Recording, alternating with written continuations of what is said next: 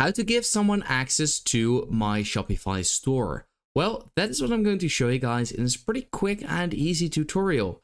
So if this video helped you out, please do let me know in the comments, but let's get started right away.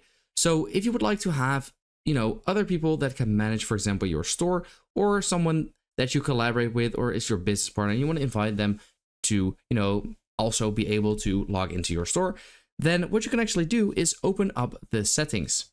And if you open that up, you want to go to users and permissions right over here. And then right over here, you can see two options. So you have the staff and you also have collaborators. So what is basically the difference? Well, staff is, for example, people that can only manage specific parts of your store or almost everything. But you can, for example, have them only manage your orders.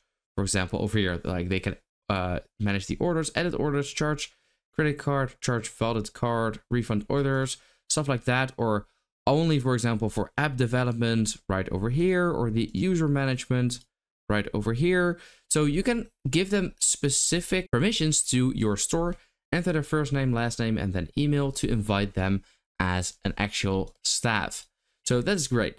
Now you also have collaborators over here, and these give designers, developers, and marketers access to your Shopify app, and they don't count towards your staff limit.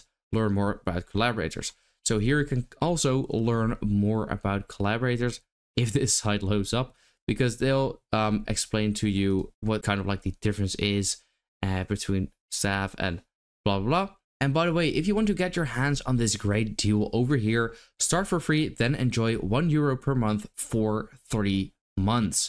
Then you can actually click on the link in the description of this video, which will bring you over to this page, and you can actually start your free trial. So if you would like that, then please do that via my link as well, because, that helps me out. So how can we add one of these two? Well, staff is very easy. Just simply put in the first name, last name, and then enter their email. They'll probably get an invite and have to accept it. And there you go. Oh, and also, of course, select a permission or all the permissions that they can manage. And then for a collaborator, well, they have to be logged into a Shopify partners account.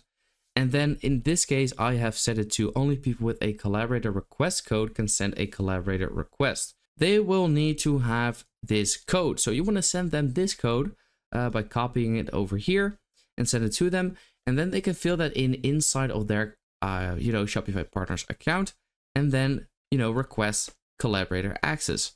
So that's basically it. That's how to give someone access to Shopify Store.